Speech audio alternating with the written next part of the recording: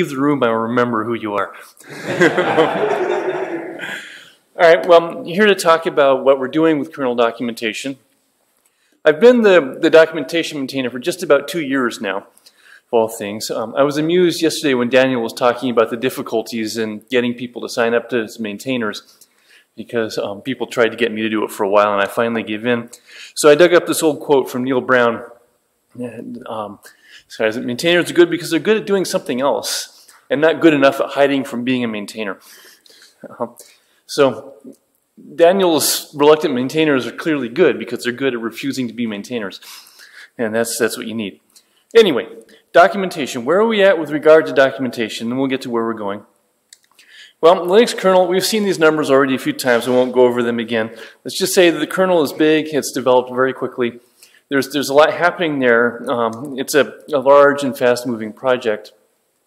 So we would want to have a base of documentation to match that, because we have a very complex system there, and people need to read about it in a lot of different ways. So what do we actually have? We have a directory called documentation. It's the only top-level kernel directory that starts with a capital letter, so you know that we think documentation is important. There's about 2,200 files in there, stored in over 200 directories.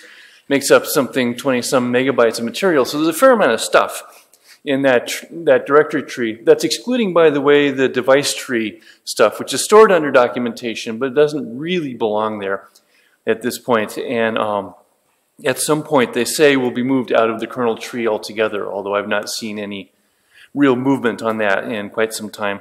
There's also some stuff scattered elsewhere in the tree, some stuff in scripts and so on, but it's mostly centered in the documentation directory itself. It is organized in two basic chunks. The bulk of it is in the form of 2,000 some ordinary .text files.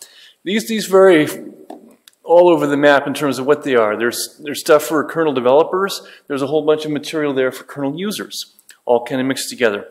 Some of the stuff in there is current and comprehensive and very useful.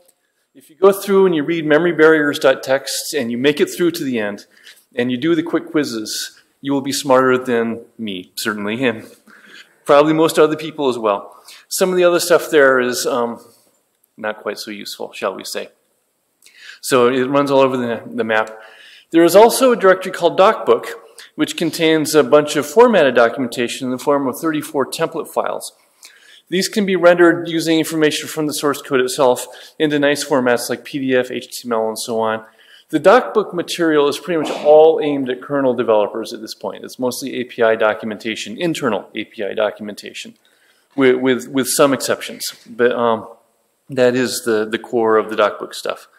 So that's what we have under the documentation directory itself. But there's actually a little bit more than that in the source code itself. If you look, you'll find a whole bunch of comments in the kernel doc format. These comments, they all start with the /" marker saying this is a kernel doc comment.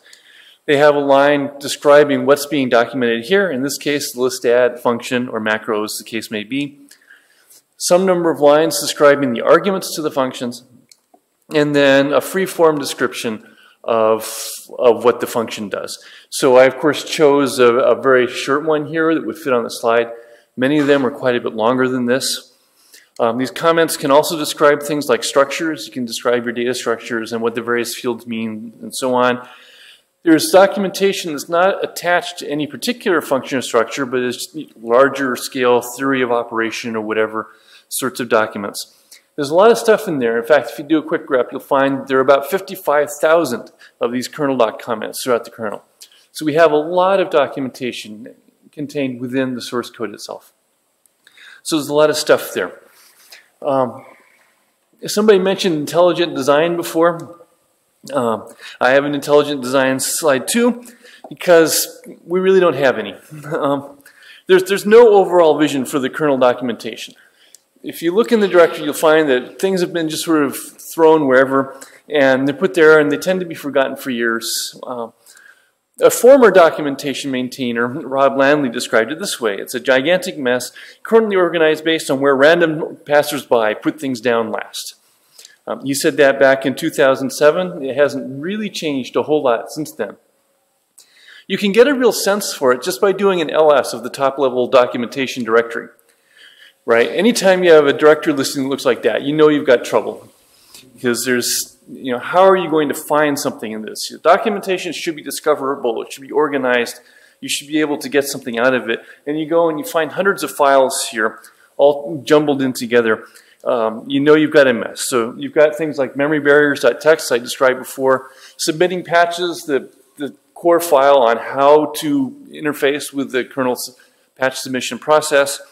Or you have things like Zorro.txt describing an old bus that sat on Amiga systems and is probably not useful to most readers at this point, and really everything in between. It's all in there. I was trying to come up with a good analogy for describing what this directory looks like, and the best thing that I could come up with was my daughter's bedroom. Everything is just kind of thrown in there, and you can't really find anything. In fact, you just don't even want to go in there if you can. I used it in one other talk once where she was in the audience, and she was sending me texts during the talk. Let's just put it that way. So anyway, the other problem with the kernel documentation is there's no integration to it. There's no linkage between the documents, no sort of cross-references, no way to move from one document to the next, not even in the formatted documentation. Every document is its own little world, its own little silo, without a whole lot of linkage between them. This is, like I said, is true even of the kernel of the formatted documentation, which does have some advantages, right? Because much of the documentation is in the source code itself. This is deemed to be a good thing, one, because it's where you're likely to want it when you're actually looking at the source code. The other thought here is that when developers are changing the source, they will, of course, also go in and change the documentation to match the changes they made in the source. I find this to be a fairly optimistic view of the kernel development process, but it does sometimes happen that way. So it's a good thing to have the documentation and the source together whenever you can. It does enable the development of documents that are a little bit better integrated, but only to a point.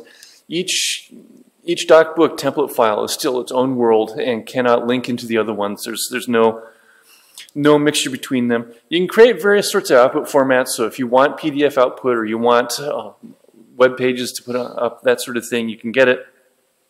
And there's an active interest in parts of the community to improve this sort of stuff. There's actually some fairly extensive documentation in the docbook directory, especially in current kernels. As you'll see, we're starting to move it out of there. But that's what we have now. So there's some good things, but whenever somebody leads up to something like that, you can tell that there's a downside coming. And the best way that I came up with to describe this is that if you were to go to a bunch of low-level C writing kernel programmers and say, make us a nice formatted documentation system that will create indexes and do all that sort of stuff, what do you think you're going to get? And we got it. We got exactly what you would get. It's really kind of messy. So I'm going to step very quickly through how this works, just because it's kind of amusing. So if you go on and you type make HTML docs, which is the command to create the documentation in HTML format, what it's going to do is it's going to go to these template files, which look like this. The first line here in this example is just a basic docbook title line, right? Nothing special there.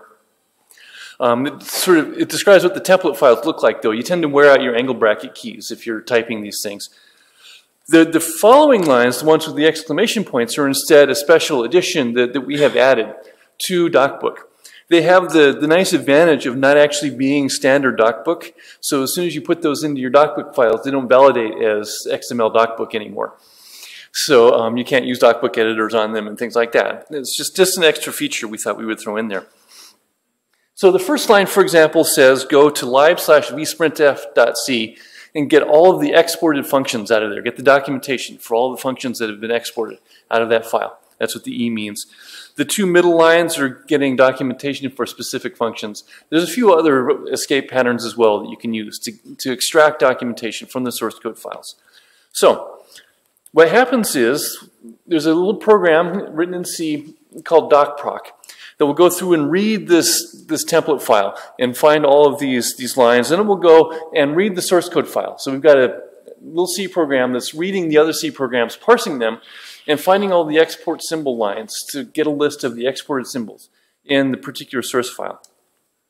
It then pulls up this thing called kernel doc, which is sort of a nightmare of 15, 20-year-old Perl. It's basically the regular expression collection from hell that will go through and parse the source code and find all of the actual function definitions that are in the source code file. Okay, this is done as a separate step because the exports and the function definitions are not always in the same place. They should be, but they aren't for various historical reasons. So kernel doc will do that and produce a list of all of the functions, data structures, whatever, that are actually defined in that source code file. Kernel doc then is run again to read the source code file again to extract the documentation that is actually wanted from that file. So we've now parsed the source code file 3 times to actually get the documentation out of those kernel doc comments.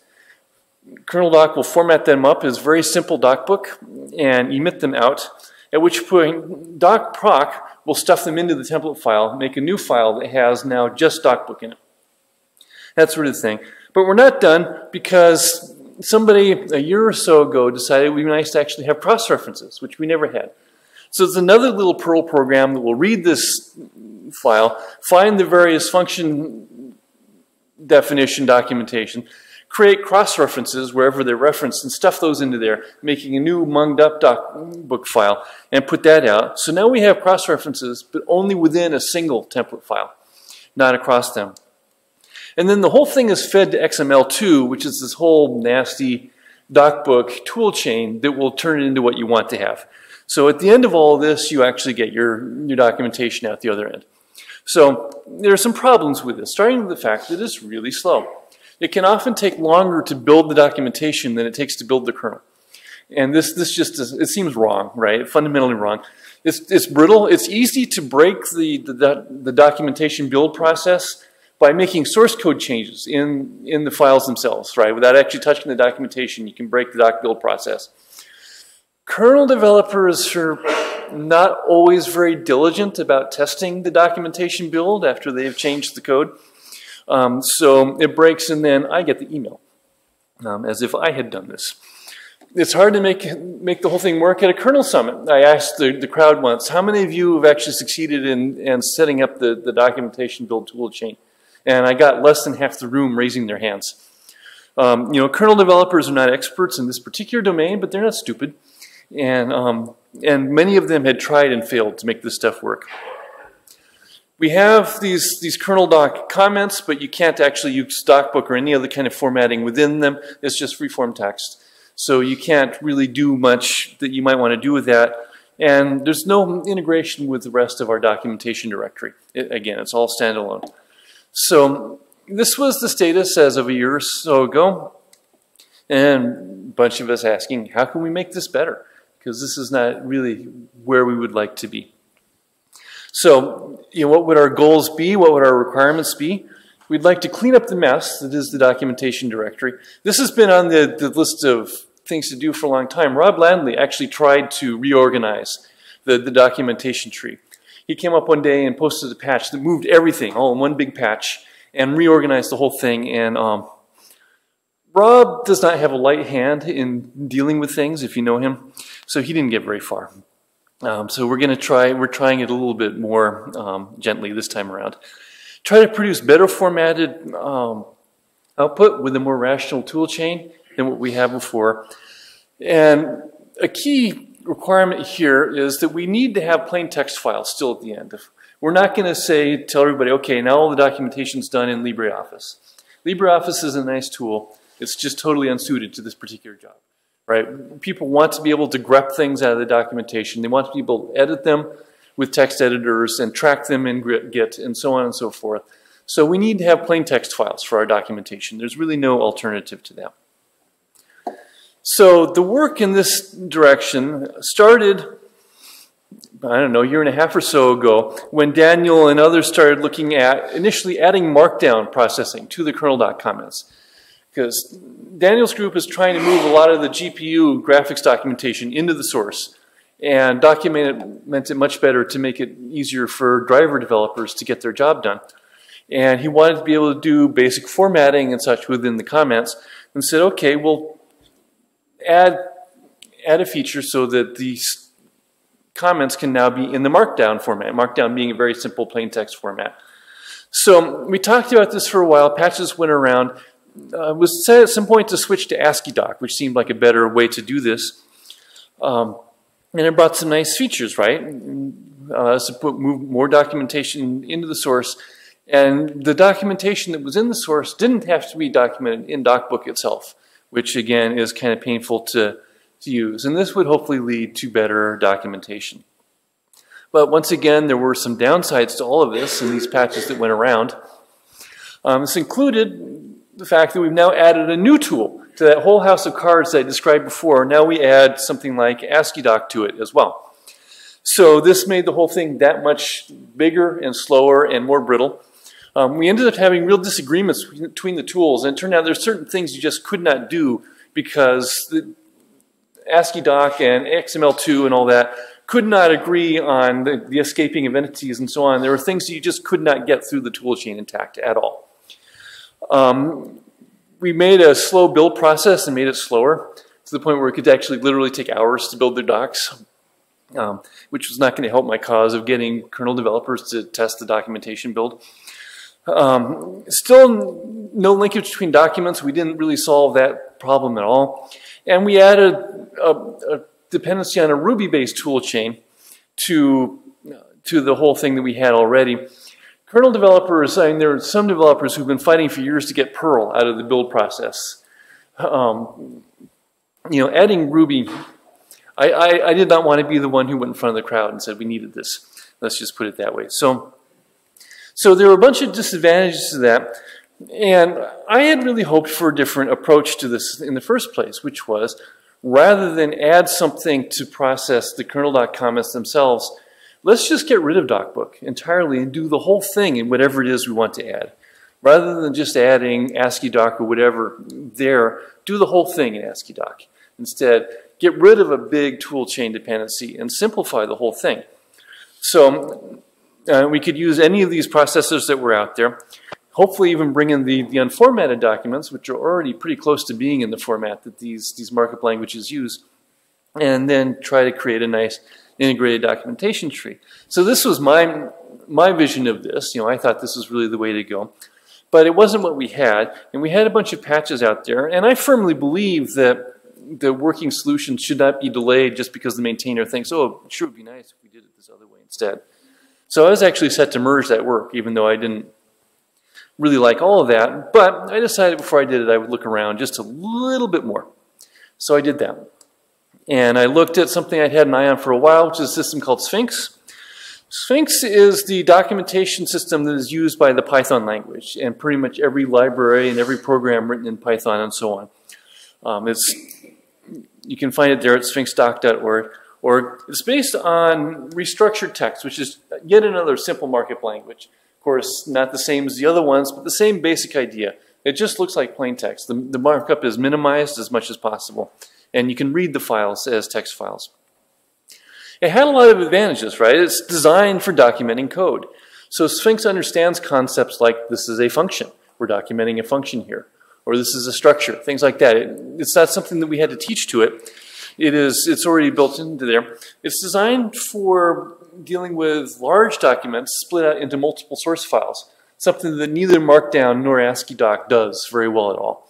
And since our documentation is in fact quite large, this is something we really wanted to have. It's widely used and it's well supported, and nicely, it is supported by somebody else. We like that, as opposed to having to create and support our own tool chain. And can output to a whole bunch of formats. This slide is a little bit wrong here, and that the PDF output using the RST to PDF tool turns out not to work very well. So we end up having to use LaTeX for that part of the tool chain, which adds a massive dependency back into it. This is something I would sure like to see fixed at some point.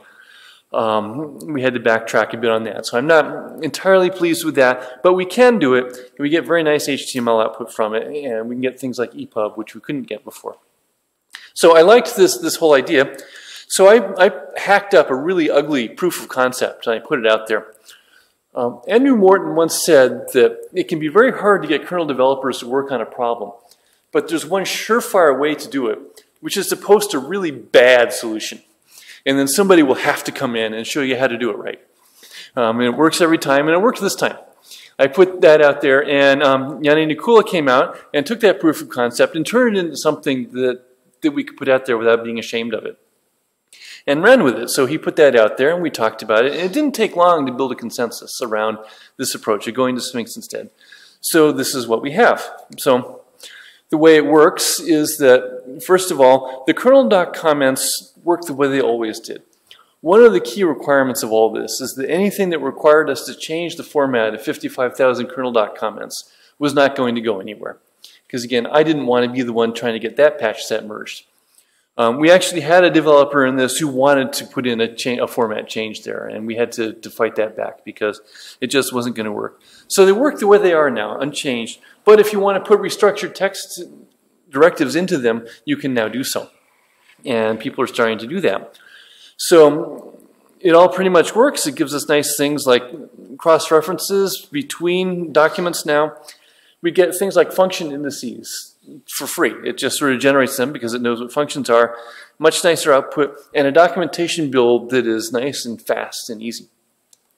And so we get a documentation build now that looks like this. This is with nobody having really put any effort into tweaking the output formats at all. And in fact, I think we could make it a whole lot better. This is the basic read the docs theme that we're using here, that this Sphinx supports. So we got this really with almost no effort at all. And so we get output that looks like this. The old HTML output that came from the DocBook tool chain was, let's just say it wasn't this pretty, to say the least. So how does it work? You just create a restructured text file, perhaps convert it from an existing file there and throw it into the documentation directory pretty much anywhere that makes sense. It doesn't have to be in a specific directory anymore. And add a reference to it to the top level index.rst file, or perhaps a lower level file because we're starting to create subdocuments at this point. And that's it. It's really quite easy to do this. And so we've started to do this. Converting the files is easy. This is, hopefully that's sort of legible, but the point that I want to make is that most of the documents that are in the kernel source tree, the unformatted documents, are already in restructured text or something very close to it. It just takes little tweaks to get the white space right, to tweak things. It takes almost no work. Typically converting a document is a job that takes maybe 10 minutes to do for anything of any normal sort of scale. So this is good for existing documents. If you want to bring in kernel doc comments, Yanni wrote a new extension module for Sphinx. It's, I think, on the order of a couple hundred lines of Python code. It's nothing all that significant. So that we now have directives in the Sphinx format to bring in the kernel doc comments from the code. So once we've added our directives, we still have valid Sphinx files. We haven't created some new weirdo format. And so you just put in something like that. You pick one of the alternatives you want, if you want all the exported functions or specific functions or a name, document section, whatever. So you just add a few of these and you get the kernel doc comments pulled into the Sphinx file just as part of the Sphinx build done by Sphinx itself. So we've simplified this part of the tool chain quite a bit. We don't actually need the docproc program anymore. We are still using kernel doc behind the scenes to do this, but maybe someday you can get rid of that or at least improve it as well, but it's still there for now. So all of this stuff was merged for 4.8. So as of Sunday, this will be in the official mainline kernel. So we're just beginning with the document conversions and so on. So we have a document on how to do the documentation itself. It's kind of the first thing we did. The GPU documentation has been converted over. That's a huge document. The Daniel and company converted over. And the media subsystem documentation, which is an even huger document, because they do all of their user space documentation, all that stuff is actually in the kernel. So really massive document. This was kind of interesting because Mauro, the media subsystem maintainer, was kind of brought into this late and unwillingly. He was like, hey, Mauro, do you mind if we change the format of this massive body of documentation that you spent years building in there? And he kind of said, well, I don't know. But then he saw what we could do, and he jumped on it and really went for it and became our most enthusiastic user of this in a real sense. So he's converted many megabytes of documentation and made some nice changes to the system as a whole and really run with this. And you'll see what the results of some of that were.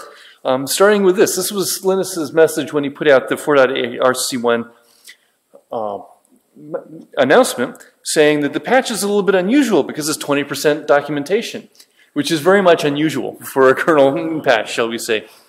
And this was the result of the conversion of the GPU and the media documents in particular. All that. So I mean, it was a big enough thing to make a splash in the release cycle as a whole. And release cycle is not a small thing. Some of the developers who have been working in this seem to be fairly happy with it. Mauro, after doing all this and complaining about a few things, because Sphinx is not without its warts, and he has found them, still says that it is now much easier to maintain the media documentation and make it more consistent than it was with DocBook. He's happy with what we got. The other one, Jesper Dongard Brouwer, is a networking developer, and he put out a document, this was just a week or so ago, saying this new format makes it really easy to combine all this stuff with pretty documentation, pretty browser documentation, plain text format files, all being changed via GET. You gotta love it. It's the way he put it. So developers seem to be happy with this so far, which is a good thing. So that's pretty much where we stand as of 4.8. But we are not yet done. So some of the things that we'll see in 4.9 include a new manual called the Driver API Manual. I started by taking one of our DocBook template files. It was called device-drivers.template. I converted it to Sphinx and split it into several different files and just sort of put it out there as, okay, now this is our driver API file now. And it prints out, if you were to print it, it would probably print it a couple hundred pages by the time it has actually pulled in all the kernel.doc comments from the source code itself. That sort of thing. So converted a bunch of stuff into restructured text. And then mostly as an example of what we want to do here, one of the subsystems documented in this template file was the high-speed serial interface, or HSI subsystem. And it was a very typical example of how kernel stuff is documented. So somebody at some point wrote a file called hsi.txt and put it into the main documentation directory as an overall description of how the HSI subsystem works. Somebody else at some point realized, hey, look, we can get all of the kernel.doc comments from the HSI subsystem.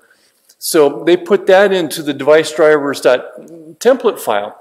So we had that stuff in one file over here, the basic theory of operation documentation over here, and no connection whatsoever between the two, not even say, hey, you can find that other stuff over there if you look for it.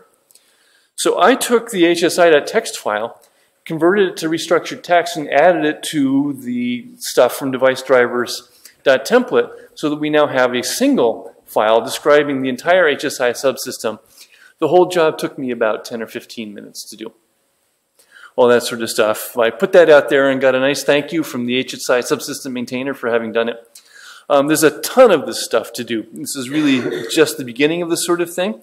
So, as An said before, if you were looking for something to do, if you were looking for a way to contribute to the kernel, cleaning up the documentation in this sort of way is a job that's going to take, I honestly think it'll take years, even though it's not that hard to do, but there's a lot of files there and it's really messy. And we would like to make it less messy and then perhaps even improve the documentation while we're at it. But just starting by making it less messy, more accessible and more discoverable will be a real step in the right direction. So beyond the driver API stuff, I also made another book called the Development Tools book. And so I found, again, spread out through this directory were a whole bunch of files describing various development tools. There was a Coccinelle document, for example. There was a thing on KSON, one on UBSON, one on debugging with GDP.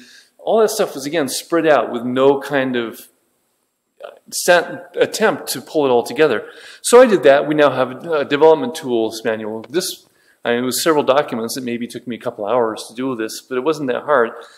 And so we have some organization there again. Again, I'm trying to sort of lead by example and show the sorts of things that I would like to have done here in the hopes that others will do. We will also in 4.9 have PDF output. Again, it's not as nice as we would like because you have to install the whole Zelatax, I think, package, all that sort of stuff. I did the zipper install package on an OpenSUSE tumbleweed system. It says preparing to install 1,700 packages. Tech is like that. It's kind of painful. But once you get it there, it works, and you can get very nice PDF output. Again, nicer output than we got before with the whole XML2 package. So that's all stuff that's queued up for 4.9. I'm ready to send it in as soon as the merge window opens, and we'll have quite a bit of stuff going in. Through the documentation tree, I assume there will be stuff through the GPU tree and other things as well, adding more good things there as well. But that's the stuff that I will be adding in 4.9.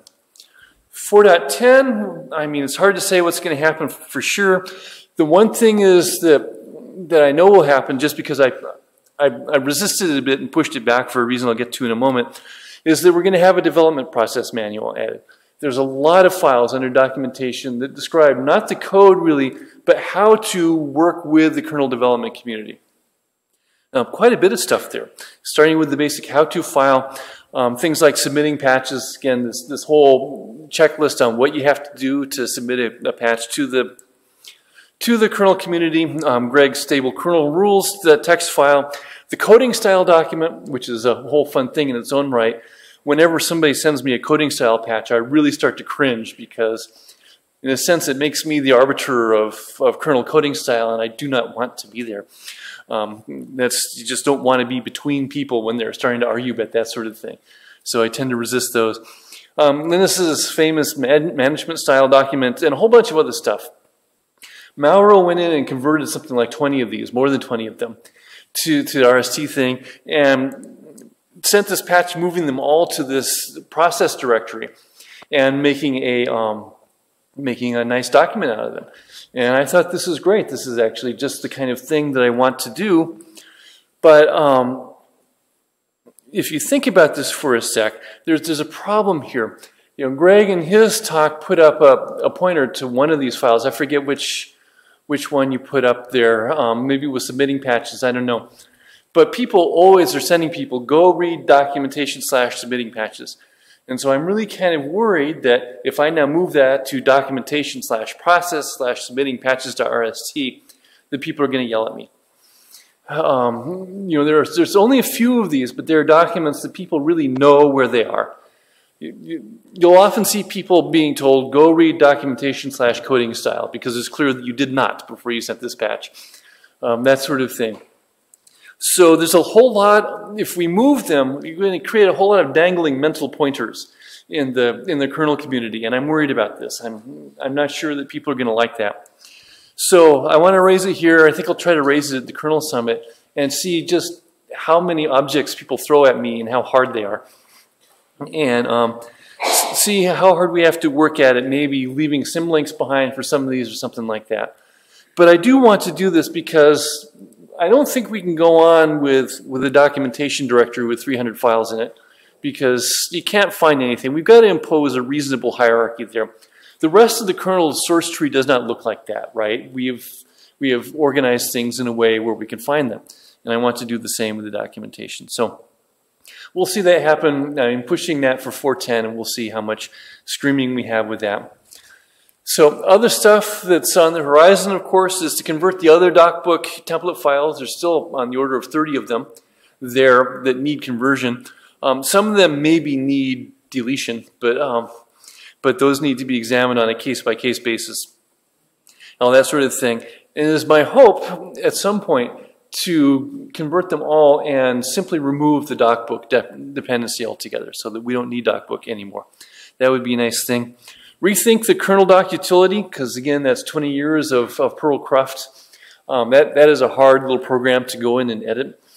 That sort of thing. We have a very enthusiastic developer out there who actually rewrote the whole thing in Python and submitted it and said, here, throw it out, use my Python version instead. And I was there thinking, okay, you know, we're putting in a whole new documentation tool chain. Do I really want to replace a working utility with another one that's hopefully working? And I pushed back on that for now and didn't do that. But at some point we may consider something like that in the future. Incorporate more of the plain text documents. We started doing that, but there's still nearly 2,000 of them to go. Again, a fair number of those should be deleted. I have a hard time deleting documents, I found. People don't want to do that, even for stuff that is really crufty and old and doesn't necessarily describe stuff. One of the process documents that Mauro converted tells you all about how to FTP down a patch and apply it to your 2.6 kernel. Nobody FTPs patches in in gzip format and applies them to tarballs anymore, right? That sort of thing. But I get resistance in deleting that sort of thing. I think we need to do more of that. We don't keep kernel code around because we think it might be useful to somebody someday. If we're not using it, it's gone. I think we need to do the same with the documentation as part of our effort to turn it into something useful and rational. So we'll need to do that as we incorporate more of these documents and bring more order to the documentation tree. And of course, in all of this, we want to create more and better and more up-to-date documentation as well. And that's kind of where I stop. That's what I have to say. I will be happy to throw the pillow at anybody who has a question to ask.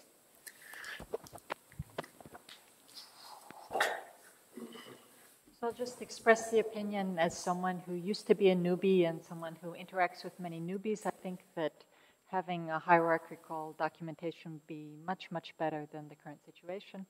And, Greg can adjust when he gives his talk. He can put the process in the right place. It's not that big deal.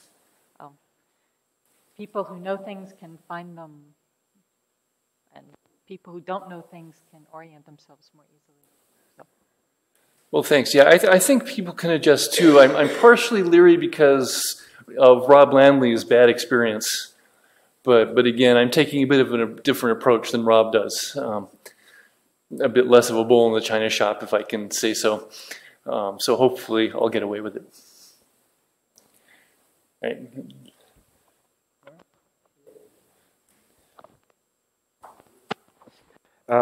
Regarding the possibility to move files, there is something which could actually work, which is to create the new files and replace the contents of the old files with just a line, update your links as this file has moved to this location. And you can keep that for, I don't know, 2 years or something like this. People will get used to the new location and nobody will use the old one anymore. Yeah, in fact, that is one option that has been discussed. It's just leaving behind a single line, look over there sort of thing. There's a file called kernel.doc nano how-to.txt, which describes the old kernel doc system. And we did that with that, saying this stuff is obsolete. You actually want to look over there and do it that way now. All right, back that way. How can we join the effort? I mean, what is the starting point? Who should we contact to get synchronized on all this stuff? Sorry, I didn't quite catch that. How do we start with? I mean, what is the entry point if someone wants to help you? Okay, the entry point if somebody wants to help.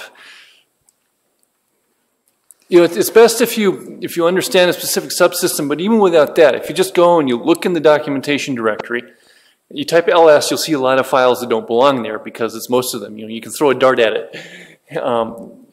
So look at a documentation file, convert it to restructured text, think about where it might properly belong in the hierarchy. In many cases, we haven't figured this out yet. And that's just part of why I've been pushing back on some of this as well, just a little bit, is I'd rather not move things around and then move them again, if possible. But there's no way we're going to get it all right the first time. So there's going to be some of that as we figure out what the hierarchy should actually look like. So just think about where some of this stuff should go. So for example, we don't have a user's manual at all. A lot of the documentation in the kernel tree is, here's the options you can supply to this driver to make your device actually work, type things. That's not for developers, it's for users. So we need a user's manual. So collecting a lot of that stuff together and making a user's manual would be a wonderful thing. But in general, find a document that interests you and figure out how it could be better represented in a new organization. It'd be a great thing to do. I think he's got one more there. Just to maybe get clear, I'm interested into converting some part of the actual documentation into RST, but I want to be sure that no one is already doing it before to avoid having duplicated effort. So how can I be sure that the part I'm interested in are not already taken, or how to share with others that want to play with? Trying to avoid doing something someone else has already been done.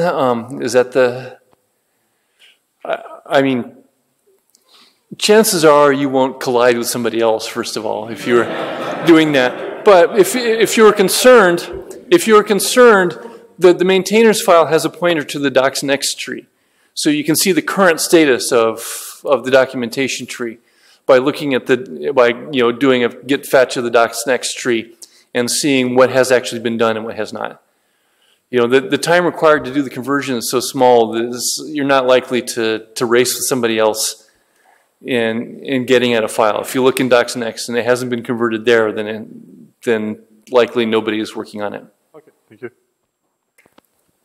So I know the kernel developers have developed extreme skills in ASCII art, but have you considered an option to allow adding diagrams or other pictures or figures in the documentation, or not yet? Well, Sphinx can do pretty well at loading, say, SVG diagrams if you want to do that. There is interest in doing ASCII art. Right now, we just put it in as a literal block of text as if it were code, essentially. So, it comes in monospace and it works. But it would be nice to do something better that way. There are also options for using Fig or various other sorts of documentation things, GraphViz if you want to do that kind of thing. So Sphinx handles a lot of those things, and for something like ASCII art, we're looking to improve it. Okay, yeah, Constantine? When you're moving stuff around, I think if you leave a one-liner in the old location, but also and parsable, because this way we can run a post-processing. Say, if somebody over the internet, kernel.org/documentation, accessing the old location, we can build an htaccess file based on what is the contents of those files that have been moved. So if you need a decision, I would suggest that you do this so that you leave these stubs of the old files and where they are, and telling people where to look at, so that people can read and understand what it means. Mm-hmm. But it's also in a standard format that we can parse and create a mapping of old to new that will be automatic. All right, that's a good thought. Yeah, I don't think we will have very many of these. I do not want to leave lots of little pointers around. I think most files people will simply find. It's just a handful of ones that people know where they are. But also chances are people are not going to be going into the Git tree and looking at documentation. They'll probably go on the website and look at that. Mm-hmm. So this will help avoid this.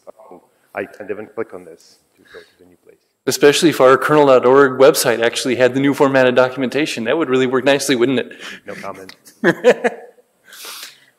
Hey, anybody? Yeah, okay, long throw.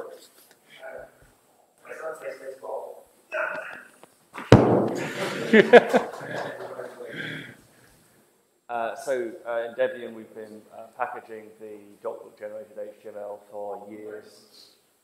And I've recently, I've updated that to 4.8 to include the Sphinx generated HTML, and it is indeed beautiful. Something you didn't mention actually was that the Sphinx HTML has offline search implemented in JavaScript, which is a great improvement. There's only one problem, which is that we now have two separate HTML hierarchies, each creating index.html, and they're not combined in any way. Hopefully that will be sorted out. Yes, we do have two different HTML hierarchies. Hopefully the docbook one will eventually go away. That is the objective, at which point we will have one hierarchy with a whole lot more stuff in it than we ever had before. But yeah, it's going to be a while, I think, before we get there. And yeah, I can see how that would be. And we could probably try to add some kind of cross pointers at least, so you can move from one to the other. That would be a good thing to do. Two things. Have you considered doing symlinks when you move the file? Consider going to symlinks, symbol. That is something that we've considered. I haven't actually looked at how well symlinks work in Git and that sort of thing. They probably have to be relative, right? Well, you would want them to be relative. Yes, they have to be relative. Either that or we tell everybody where they have to install their kernel tree. Yeah, that is an option we have considered. Yeah. And the other thing is, have you considered using some of the text from LWN to put in a kernel? Like, because you have a lot of articles explaining kernel code. There are documents in the kernel tree now that had their origins, LWN articles, yes. And I would be certainly happy to put more of them. It's always been a matter of time to do that. All right, Hans, you have... So as a media maintainer, one of the maintainers, I would like, first of all, I would like to thank the Sphinx developers because they really helped us out big time. So they really did a lot of fixing some of the warts of Sphinx to make it easier for us, especially when it came to table handling, because the media documentation is full of tables, and that was the most critical point for us to make sure that that worked. So kudos to Sphinx developers. The other thing I wanted to mention, as you say, there is a lot of deprecated, old, dubious documentation in there. Would it be an idea, it's too early now, but perhaps say in a year to make an obsolete or deprecated directory and start moving them there, and if nobody comes up to fix them, or say these can be removed, then when they're sitting there for a year, they're just removed. Because having bogus documentation is probably worse than simple wrong documentation. That had actually crossed my mind to have a museum manual or something like that, where the old stuff, kind of like the staging tree can be used to stage things out of the kernel. Have a staging document to stage stuff out. Put it over here and say, this is ancient. If you really want it to stay around, then make it current. Otherwise, it's gone soon. Yeah, something like that would be good.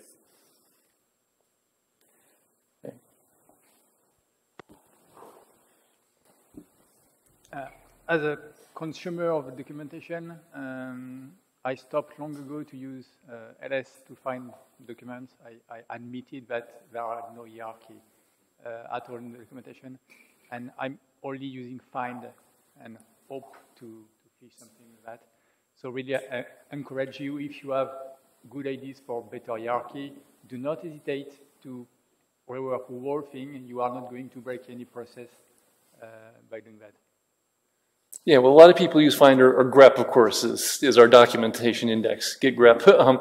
So yeah, people will find things. Mm-hmm.